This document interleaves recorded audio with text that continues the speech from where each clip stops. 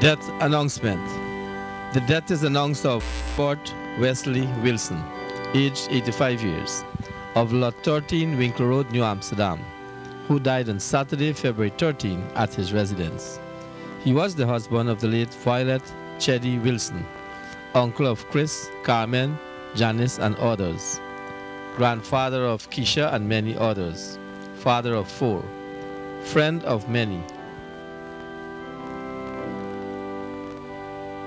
The body of the late Vibert Wesley Wilson will leave Possad's funeral home on Tuesday, February 16th at 13 hours for the All Saints Presbyterian Church, Princess Elizabeth Road, New Amsterdam, for viewing and funeral service.